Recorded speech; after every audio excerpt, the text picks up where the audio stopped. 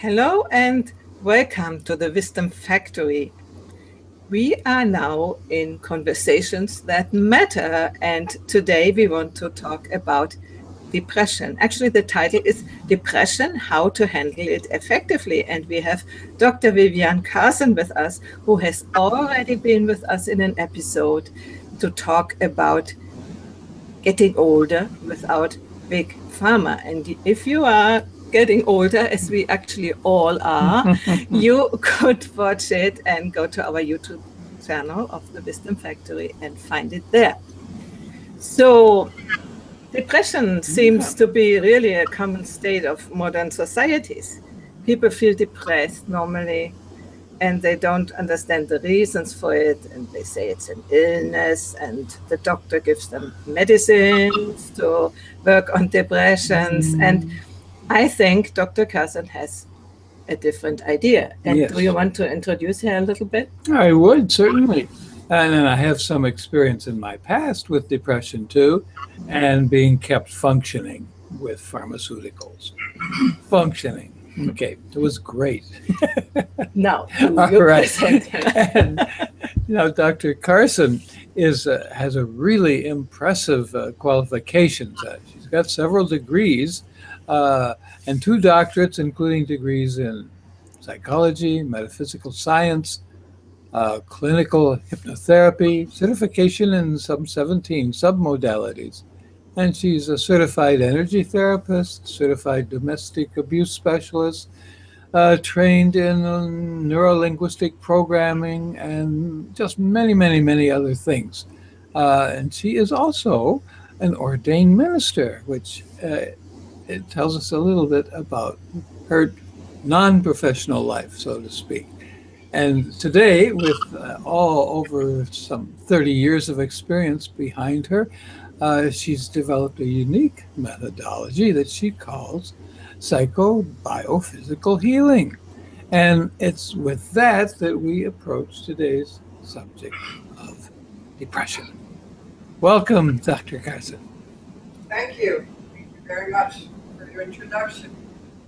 Okay, so when we start out, first of all, what do you think that depression is? What is your definition of depression? Well, there are clinical definitions of depression, and there are non-clinical definitions of depression. I look at depression as an expression of what's going on in someone's life. Excuse me.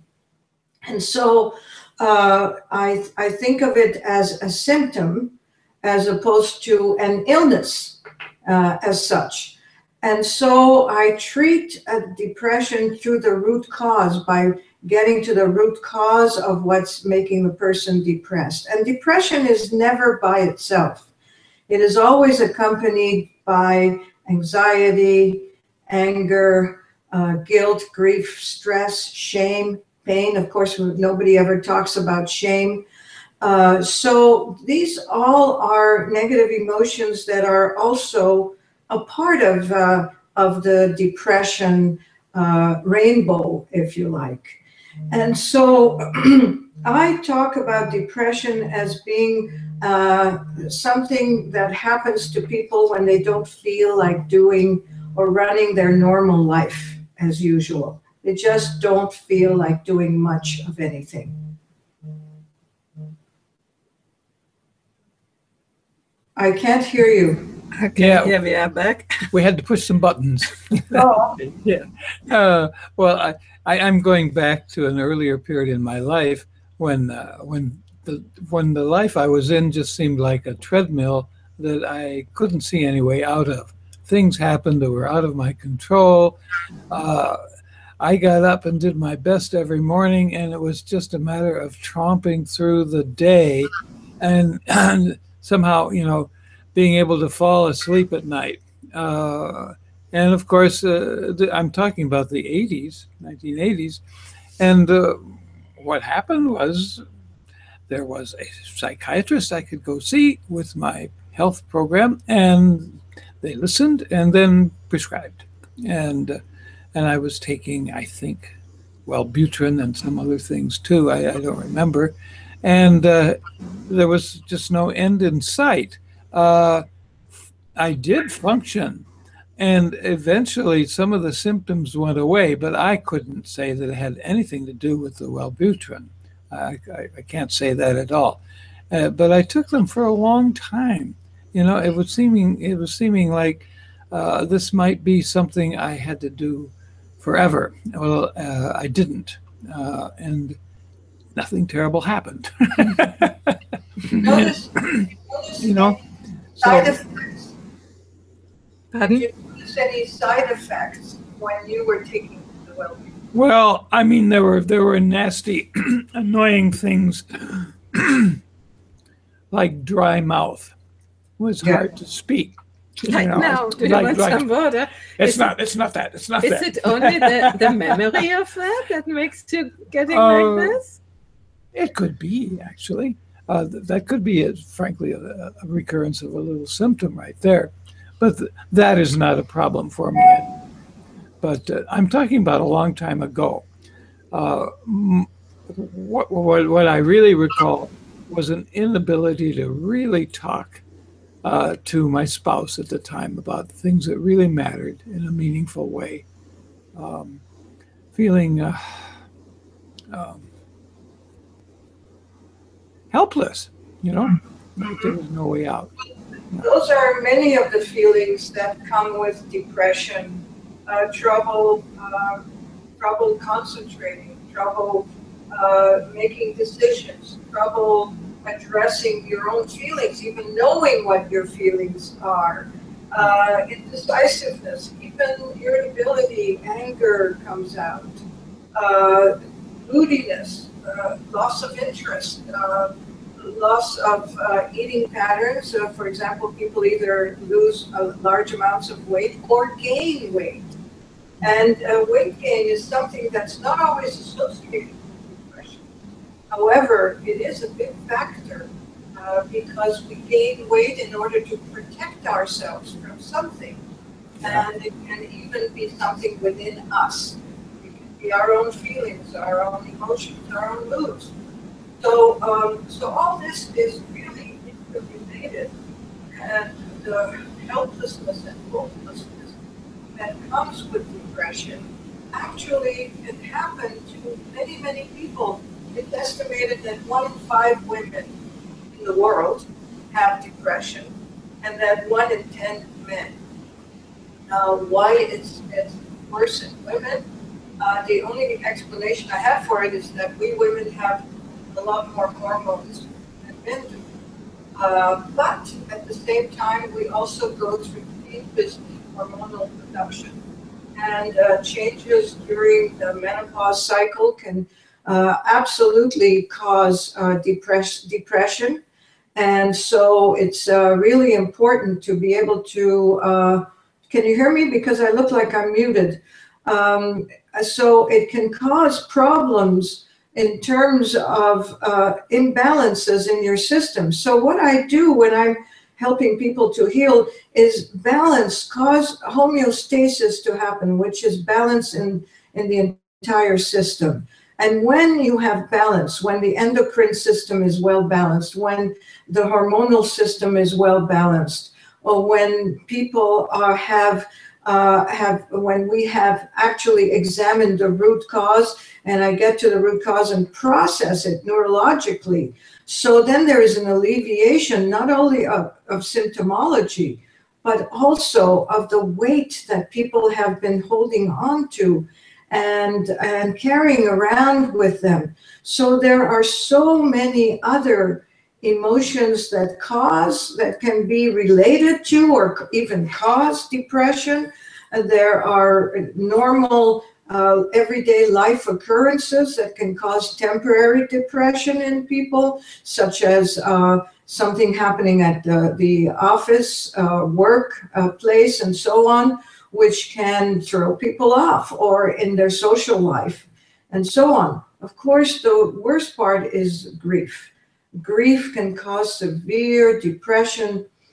Grief can be triggered, of course, by the loss of someone, and it can be through through death, but it can also be through divorce, separation, the loss of a dear friend can cause depression, changes in which a person has actually no power or feels powerless over can cause people to slide into depression.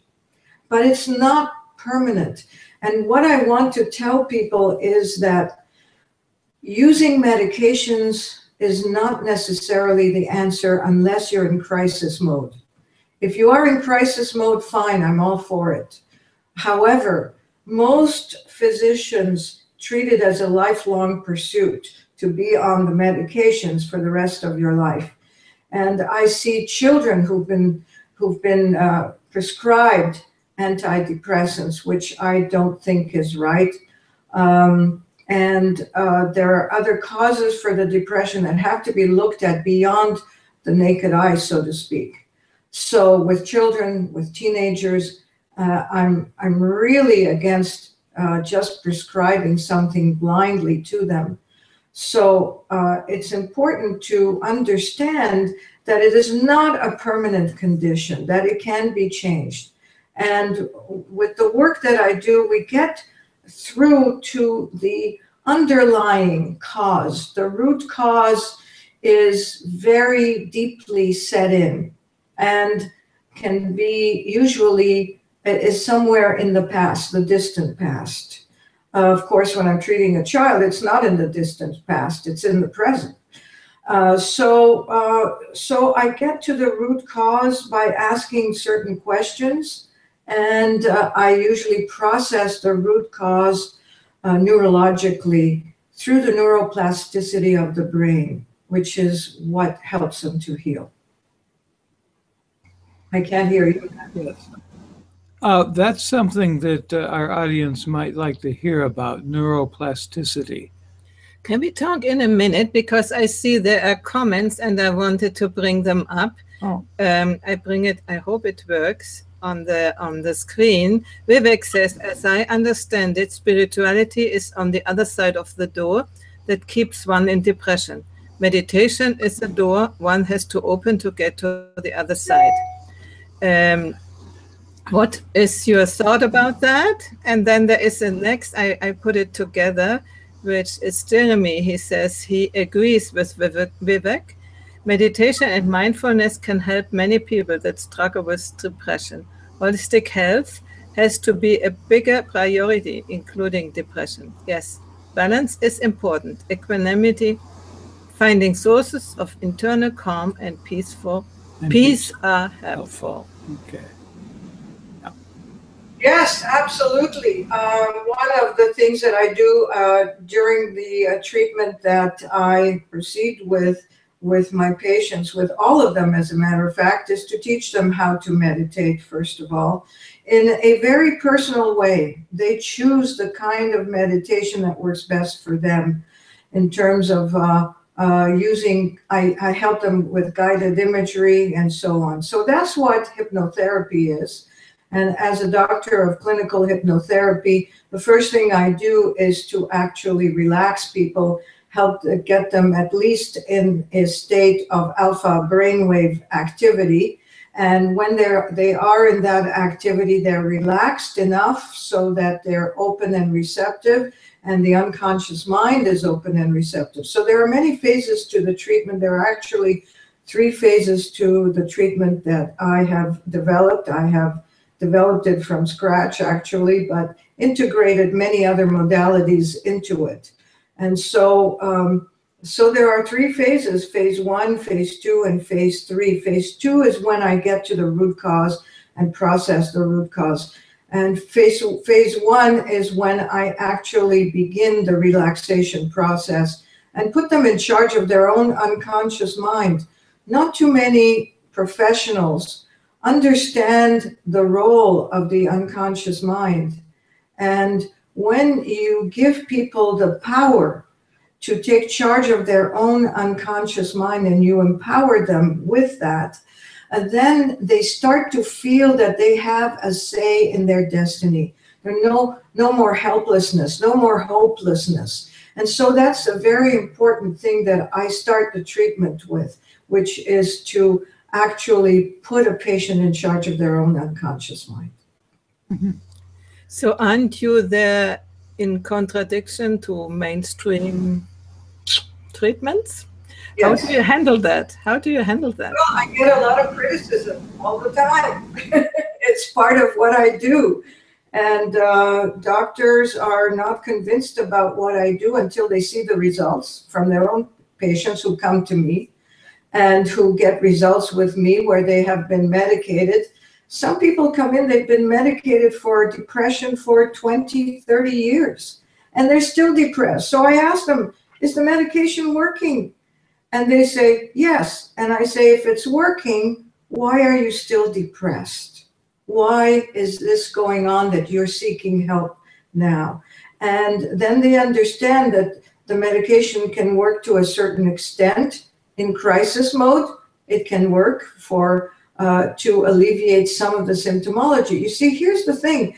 The regular medical profession treats symptoms. I treat the root cause. And that's a big...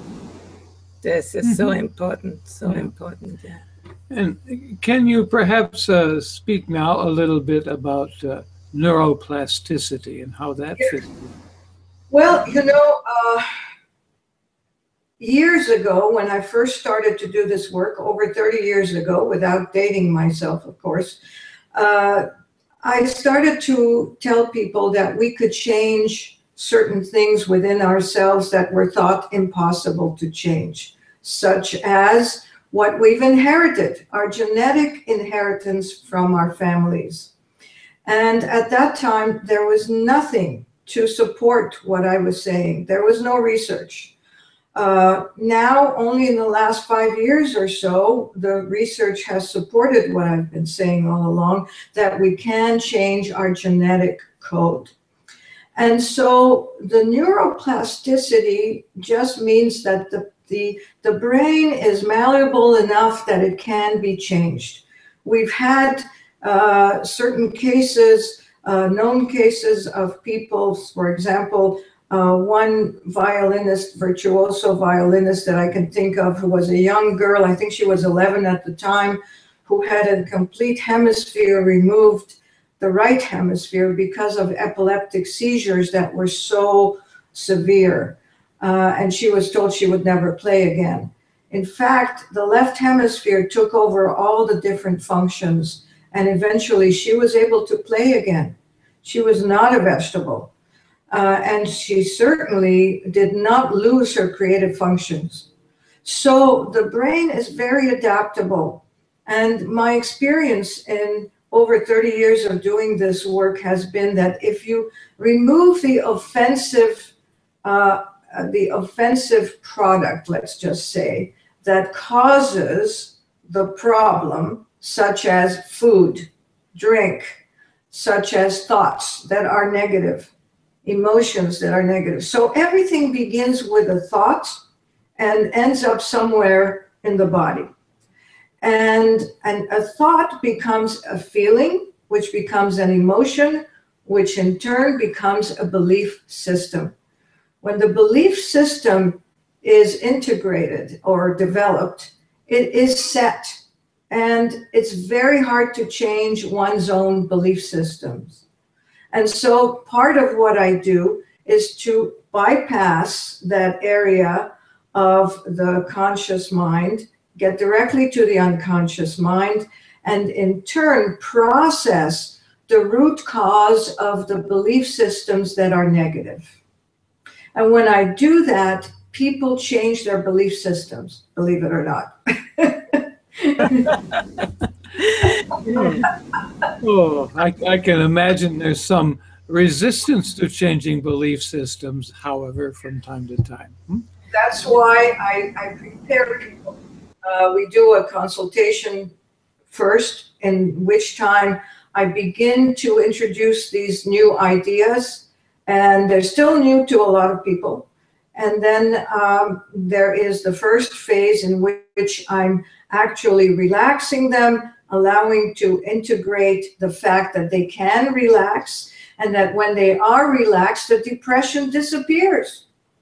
You know, it's impossible to be thinking negative thoughts when you are in a wonderful, beautiful environment which feeds your soul and in which you can feel the joy within you begin to rise. And so what happens at that point in time, the endorphins in the brain kick in, the serotonin levels rise naturally, the dopamine levels rise, and so the brain is being fed what it needs to be fed, because in depression, the brain is devoid of those hormones which are necessary in order to be feeling good about oneself. And I noticed when I did a search on the internet about depression that they're just saying, well, depression can be caused by a dysfunction in the brain. Well, the dysfunction in the brain is caused by the trauma, which is at the root cause. And that's what I have found through all these years of working with people. And that is that the trauma itself, which causes post-traumatic stress disorder, can cause the depression. And so it is a hormonal adjustment that needs to be made. And of course, when you're relaxed and at ease and you are meditating, all the hormones normalize. And so it feels good. It's a good feeling for people. And they are calm and they're no longer down in the dumps. So it means that people need to be really willing to give up the old ways of thinking and being, and not cling on the known hell in the face of the unknown heaven. Something like that. Well, you know, our worst enemy is ourselves. You know, and so I have to point that out to people. Unfortunately, sometimes the resistance is so difficult and so set in, and it can seem like something absolutely that makes sense. It's part of their life. You know, they've been able to think in that way for most of their lives, and so they come in their 60s or 70s even. And I have to tell them that what they've been believing all this time hasn't worked for them. So it's very difficult, as you said, Mark. The biggest thing is the resistance that comes up. And so if they let me work through the resistance, we can get through. But in some cases, it's not possible. I can count them on one hand, but nevertheless, they have come up. And then I can say to the person, I have to say to the person, well, if you're not willing to change, then there's nothing I can do to help you. Yeah, this is at the root of every healing, that we want to be healed. Mm-hmm. When we have a second gain of the problem we have, when there is some, how do you say second gain? We say that. Yes, secondary gain. Mm-hmm. Then it's difficult to change because we fear to lose that. Why? Right. Because if you have a pattern that you are ill and you get attention when you are ill as a child. Exactly. And then, I mean, being healthy means you don't get attention and nobody wants to be with you, you know, something like that. So difficult to change when we don't change the other behavioral patterns and ideas. And what I usually tell people is there's a payoff for you to remain in this situation. And they'll say, oh no, why would I want to be depressed? Why would I want to be in pain? And by the way, physical pain can be a result of depression as well.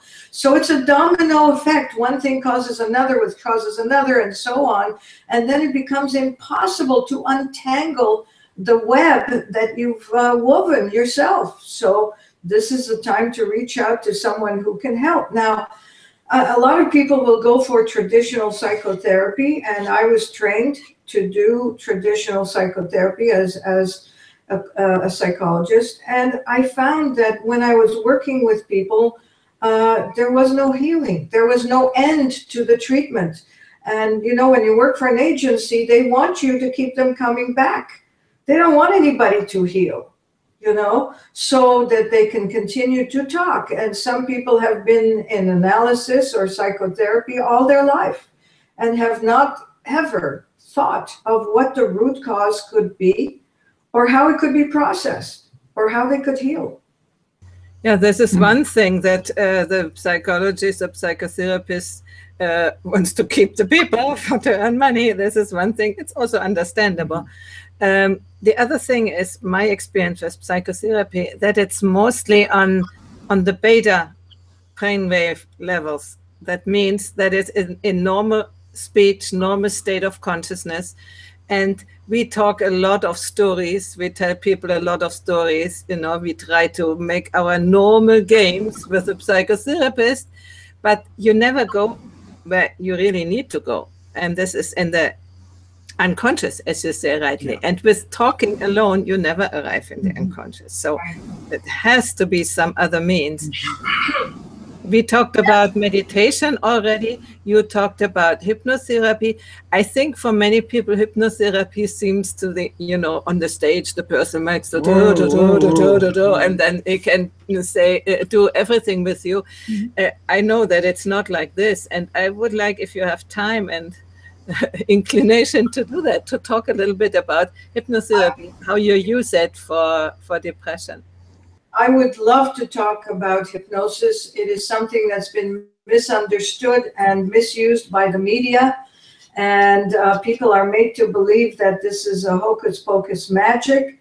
So I am not a hypnotist. Okay, a hypnotist is a performer who gets on stage and does those magic tricks, so to speak. Clinical hypnotherapy, which is what I'm a doctor of clinical hypnotherapy, is very different from someone who is also a hypnotherapist. A hypnotherapist is certified, and the amount of time spent in the learning methodology of hypnotherapy is short. Someone can be certified as a hypnotherapist over a weekend, overnight. Whereas a doctor of clinical hypnotherapy takes a lot longer to get that credential. It takes a lot more study, a lot more, you have to write papers and so on, and it takes a lot more work. So for one thing, I've been working with the unconscious mind for over 30 years. And that background also helped me. And when I was working just as a counselor or a psychologist and nobody was healing, I knew I had to go around another way. And so I studied hypnosis and I studied the brain. And excuse me, basically, hypnosis is just a brainwave activity. It happens anytime you are relaxed. So it's not a complete healing method. Granted, it slows down all your autonomic nervous system functions. So your breathing, your respiratory rate slows down, your heart rate and pulse rate slow down, your blood pressure normalizes, whether it's too high or too low. And then your unconscious mind is open and receptive when you are relaxed. And basically, that's what hypnosis is. It's just relaxation training. So I had to invent a healing method to go along with it. And so that's why what I do is unique and different, and nobody else works the way that I do, which is why I offer it nationwide. People can now heal on the technology that we have available, such as Skype or FaceTime or any other technology such as this that helps us to see each other in real time, so that I can work with people, monitor their reactions and their breathing, and actually effect change when I process the root cause so they can see me and I can see them. So all these are factors that are important. So hypnosis is not hocus pocus magic. It is a brainwave activity, putting it simply. Okay, thank you for that. As I understand it now, that would be hypnosis is a preparation for what Yeah. you're doing then, access the root cause. Is it that in this hypnotic state people can remember better what has happened? Well, now that is called a regression, and I do regressions into early childhood if necessary. I have found a way to do it painlessly and very quickly so that we don't have to spend months doing this. As I said, in three phases, 3 sessions after the initial visit. So in 3 weeks, people feel that they have healed. So it is a laying down of the basics, which is the relaxation process, the opening of the unconscious mind. For me, it is the beginning. People ask me, are you going to hypnotize me? And I tell them, you hypnotize yourself all the time. You do a pretty good job. What I'm going to do is to de-hypnotize you, because you've already given yourself all these negative suggestions. Yeah, this is so great. Yeah. They hypnotize. This is a real word. Yeah.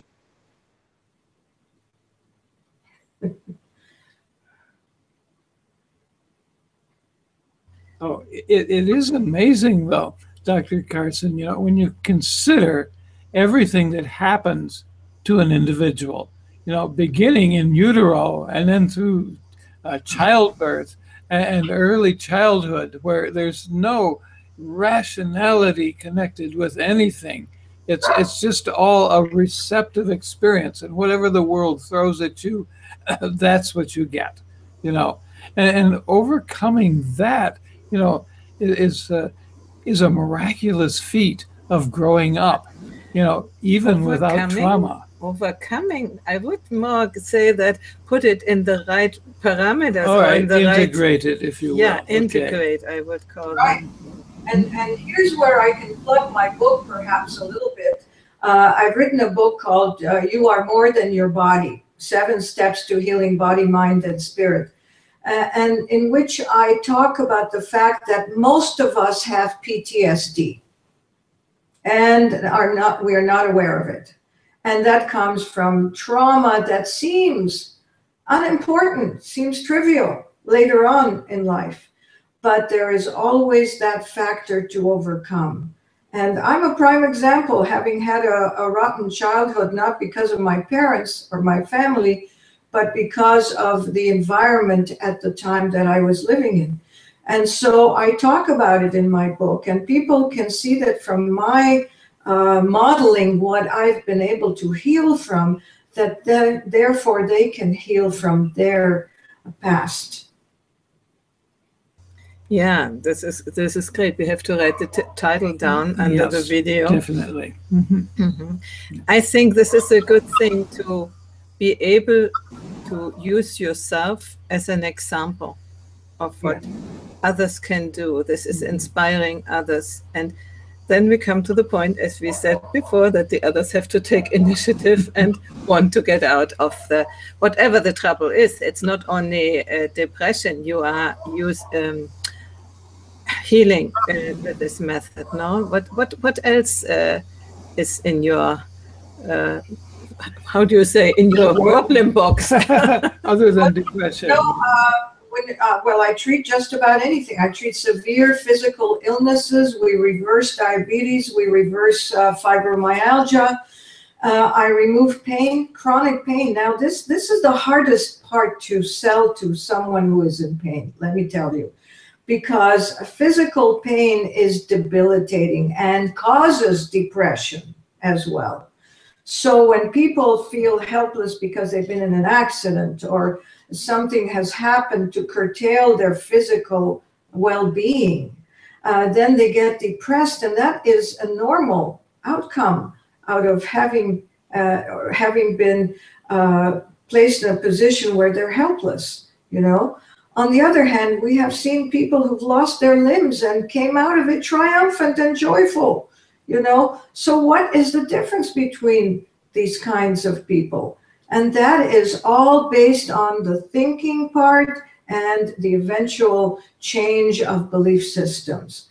So when I treat pain, physical pain, I have to convince the person that it's possible for them to be free of physical pain they've had for some of them 30, 40 years. And they've been on severe medications, such as opiates of some kind, which are very strong, powerful painkillers, which in turn cause severe gastrointestinal problems, and other emotional and physiological dysfunctions. And so they see no way out of it, because that's what they've been taught: pain management. Pain management, as I explain to people, means you stay in pain and you manage your pain. How do you manage it? You go to your doctor gives you a prescription. After a while, that prescription no longer works. They have to up the amount, or they have to give you stronger medications. And it goes on and on and on like this. And the pain is never gone. I've treated people who've been on morphine, and the pain level is a 7 or an 8.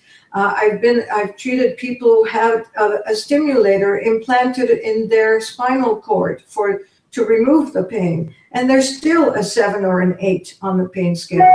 So what I do is to actually interrupt the pattern, the cycle of the pain. All pain has to cycle through the brain and the spinal cord before you can feel it at the site of the injury. And so it happens in very, very quickly, the speed of lightning. So what I do is to work through the neuroplasticity of the brain to interrupt the cycle of the pain. And when I do that, the pain is gone. It's part of my methodology. It's something I had to invent to help people release their pain permanently. And to tell people you can be without pain, then they'll look at me and say, well, why have I suffered for so long then? And that's something I can't answer, because, they've been going to a different kind of treatment that is not helpful to them and that will never cause a healing.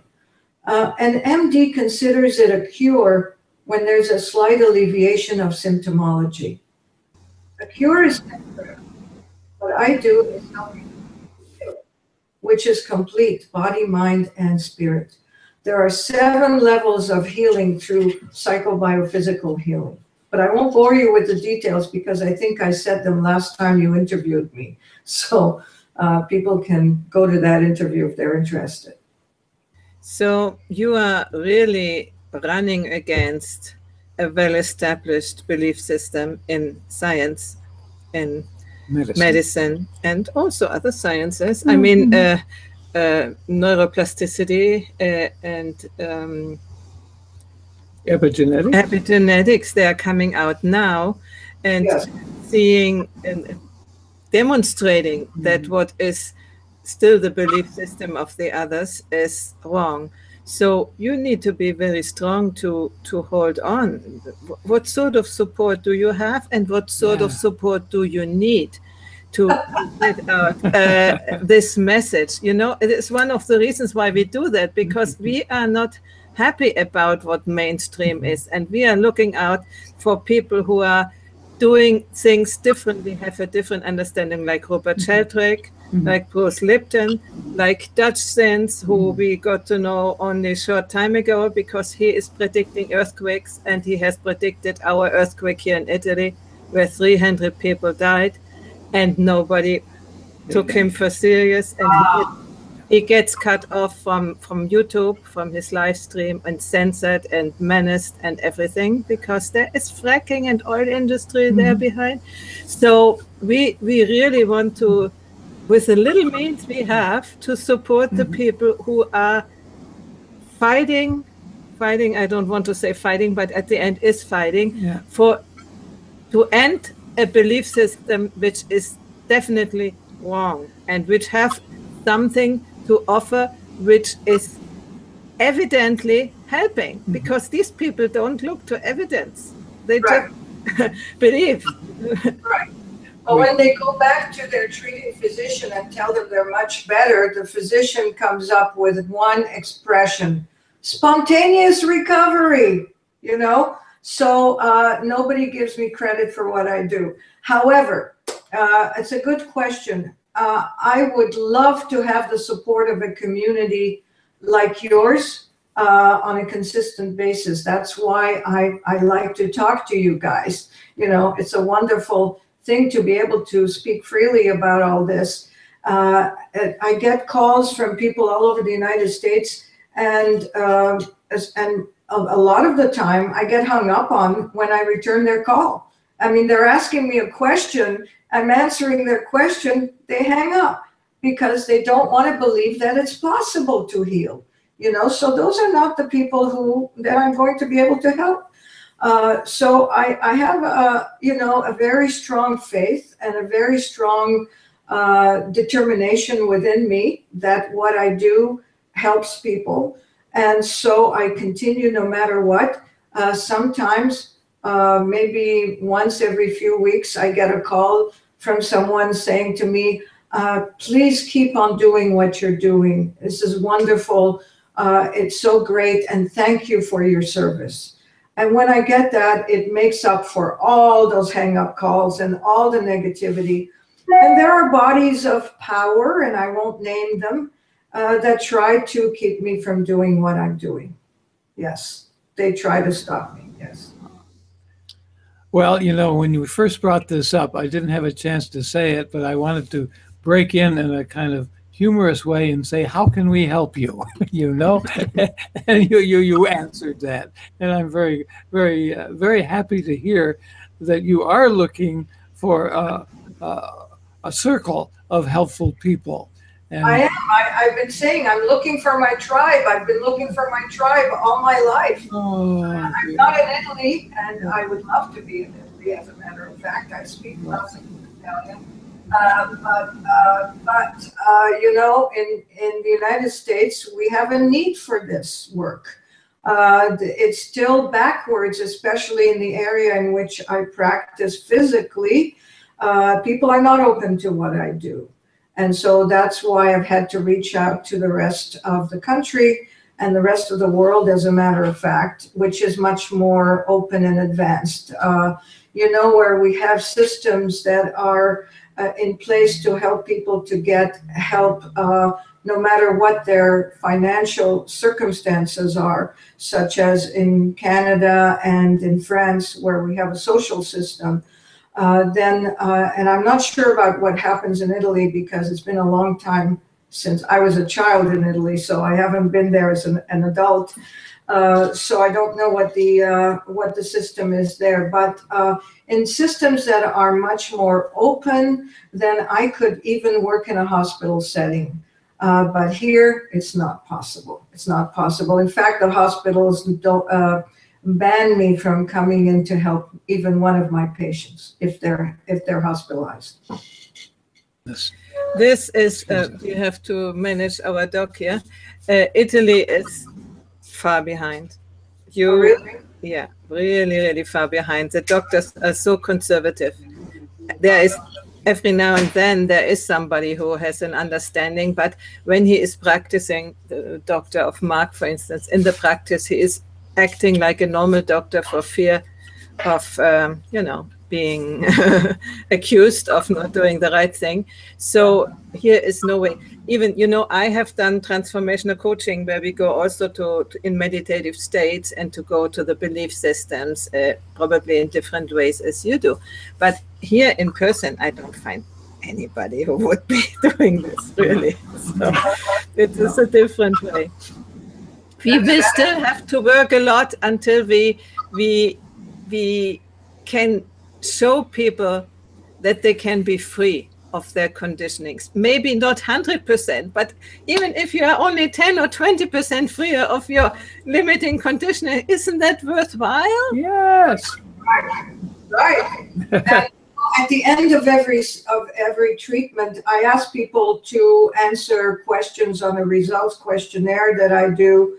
And a lot of them, I'm shocked as to, even though the numbers speak for themselves, because I have a numbering system to show them their improvement and then their final recovery, they don't even believe their own recovery. you know? So I say, well, the numbers don't lie. Here you were when you first came in, and here you are now, and look at the difference. Oh, yes, that's true. Now I'm able to do this that I wasn't able to do then. You know, people with phobias, for example, fears. Fear is what drives depression, actually. And fears are ingrained from childhood. And those have to be processed. Those fears have to be processed. So once I process it, then people are so used to having been in the old modality that they're not ready to accept their new belief system. So I have to get them to actually accept their new beliefs. And that takes a little bit of doing as well. So it's really difficult to say what environment will cause that, will cause the optimal healing of a person. Because there is no such thing as perfection. And so even a child raised in a loving environment can have some trauma happen outside of the family system, but mostly it's in the family and hasn't been even examined or understood. Not even seen often, realized, because when we have in our adult mind, we often don't know how it is for a little child. We sort of, think that they are like us, and maybe we even laugh at them when they are really sincerely trying to do something, and then we laugh, and the child doesn't know what to do with that, and then it gets the belief, there's something not right with me. When they laugh at me, then there is something not okay. But the real trauma in that case is the child nonetheless has to fit into the family and has to go through all kinds of roundabout ways of making it okay, even though it may be a terrible situation. Yeah, and in a good situation, as Viviane said just now, even in a good family situation, there are these disappointments or these fear moments which good parents can alleviate, but they can never take everything away. I mean, there are those parents who try to save the child from everything, but what they are doing is putting the child into a cage, and this will create all other sort of stuff. By the way, overprotection causes asthma in children, believe it or not. So because they feel smothered, literally smothered. So that's not the answer. Children have to learn, but at the same time, we have to be very cognizant of the fact that their world revolves around them. And if something goes wrong in the family, they blame themselves. Even when you tell them hundreds of times, it's not your fault. It has nothing to do with you. They will still take on some form of blame, and there lies the root cause pretty often. Yeah, because children are not able yet to understand rationally what has happened. And even if the parent says it has nothing to do with you, they don't, they cannot get it. Yeah. And that's why I start by empowering people over their unconscious mind and giving them the power to actually take charge of their unconscious mind, because children are powered by their unconscious mind. And when I actually do that, and a patient is looking at me and saying, well, now I understand why all the commands I've given to my child didn't work, and I've been giving the wrong commands. And that's very true. Yeah, and so for the child, it creates a situation then when it is adult, has to deal with it in one way or other. And when it doesn't get it right, let's say, then it ends up in depression, or as you say, physical pain or whatever can come out of that. And the good news which you are distributing, and which we really hope to distribute together with you, that people can do something. And really, we can change our mind, we can change our belief systems, and even if not 100%, maybe it's not needed to become a happy person. Maybe 50% is enough, but do it. Well, the whole idea of traditional medicine is the placebo effect. The placebo can be the happy pill they think they're taking. Oh, I am happy because I'm taking my happy pill. And so it's just a change in the belief system. If they were taking something else, it would work just as well. Unfortunately, those medications have consequences, side effects that are pretty negative. As you mentioned, Mark, dry mouth is just one of the symptoms. Double vision, loss of hair, loss of the ability to make decisions. In fact, the medications can cause a rebound effect back to depression and listlessness. Certainly libido is gone, and so on and so forth. And I could talk forever about it, but if you just look up the side effects of any of the antidepressants, you'll see a whole list, a huge amount of side effects. And so what a medical doctor will say, well, it's worth it to help you to get through this time. Well, if it's temporary, yes, but if it's going to cause problems, physical problems, physiological problems in the brain in the long run, and there is no medication that does not cause some change in the brain, then is it worth it? And now we come to the fact that people are using marijuana these days. Okay, now why doesn't marijuana work? Because marijuana gives the impression to people that they are happy, they're high. Okay, and so they get that temporarily, so they want to get it more and more often. So they use it more and more often. And that leads to other problems in the brain. So I don't recommend marijuana. So please don't call me for a marijuana card or to support you in the use of medical marijuana. It is not the answer. It masks symptoms, and only getting to the real root cause and processing it will help you to heal.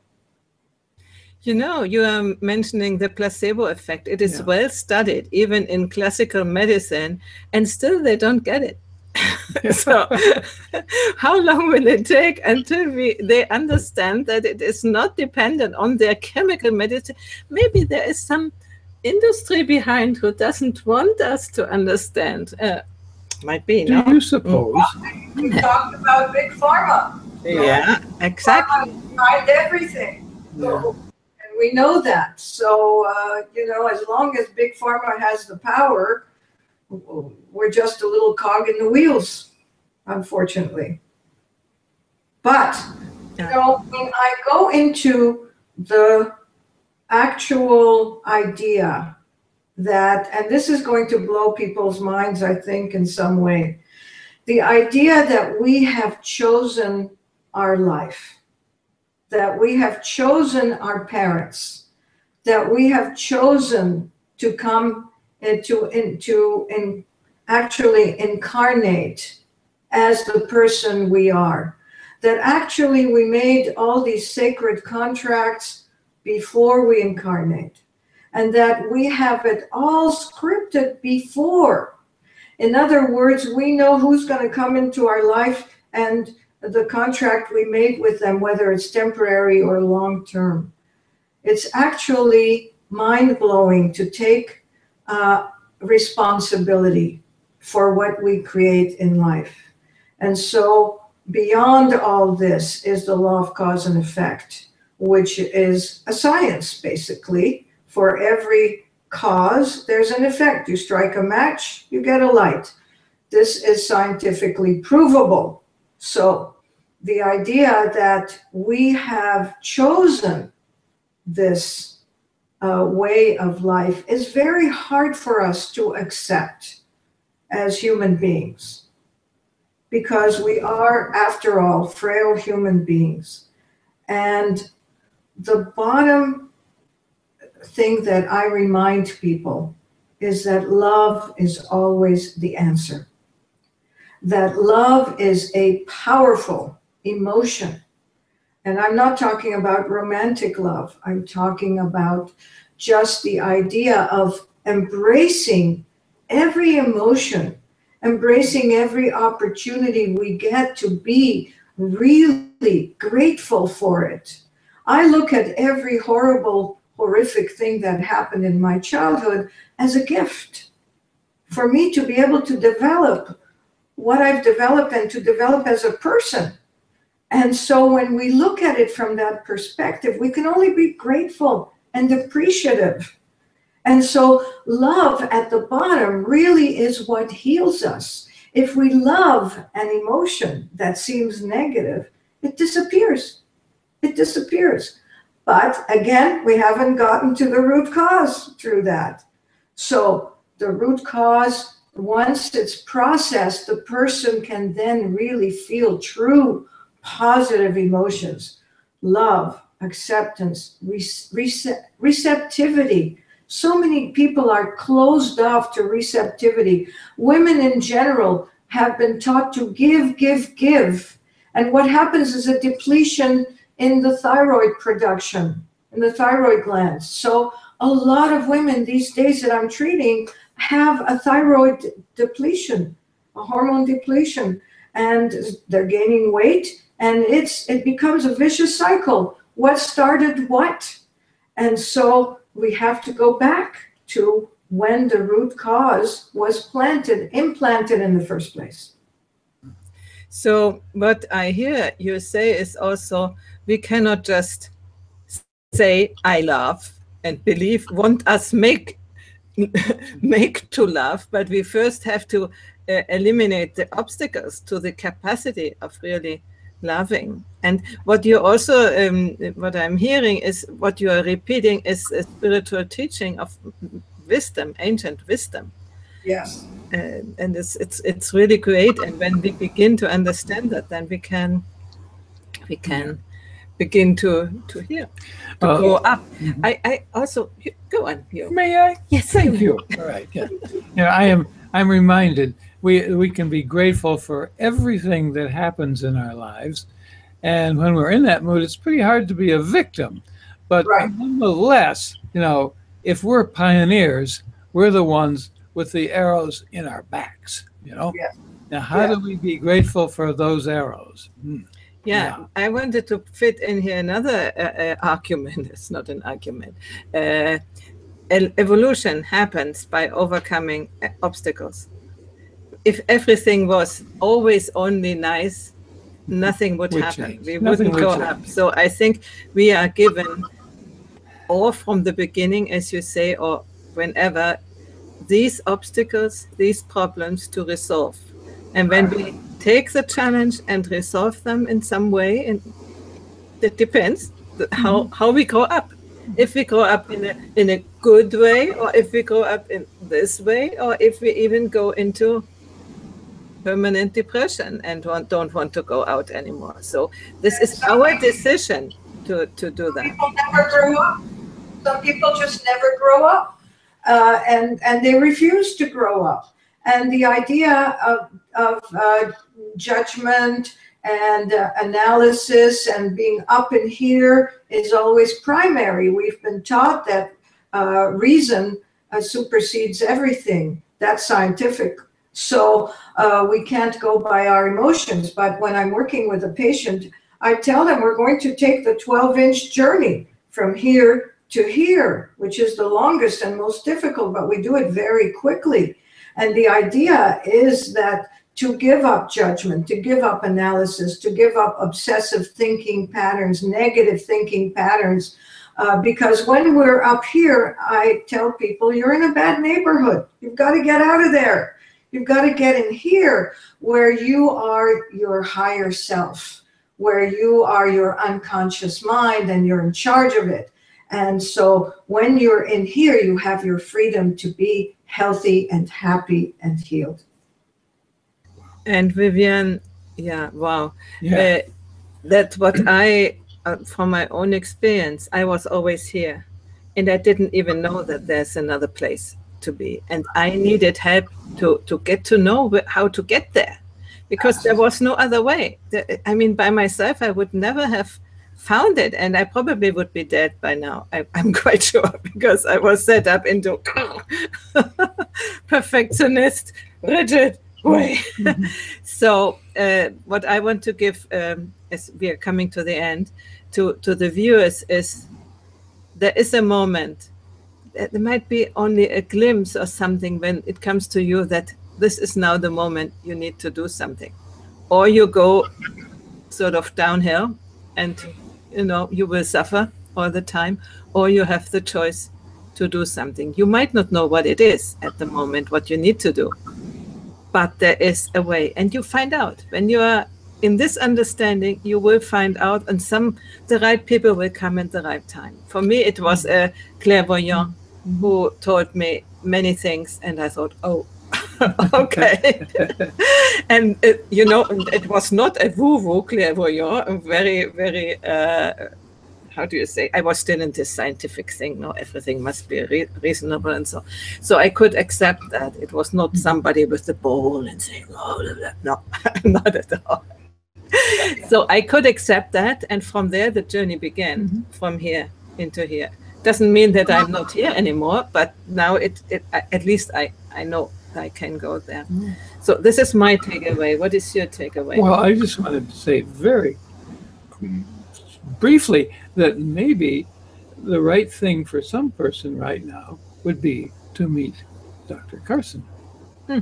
And as you know, you don't have to live in her place. You can use Skype, but telephone you also.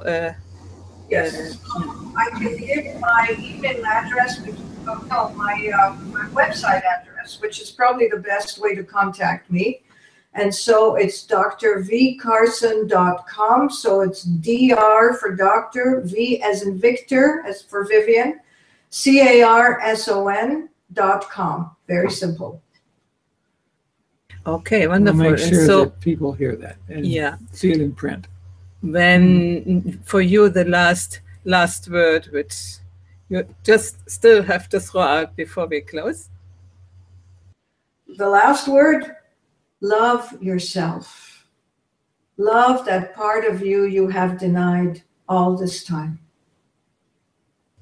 So I have the last word, and I would say, dare to love yourself.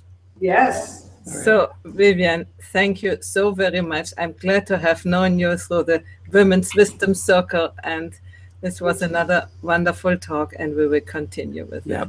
So thank you to everybody who has watched and will watch in the future, and please stay tuned and go to our website, which has changed a little bit. It's called now thewisdomfactory.net. And circle us on Google, come to subscribe for our YouTube channel, and you will find many interesting talks there. You bet. On different topics, but always interesting. Yeah. Okay. Sometimes I talk more than she does. At least interesting for us, maybe not for everybody. But thank you again, Viviane, and we see you another time. Bye-bye. Bye-bye. Forward to it.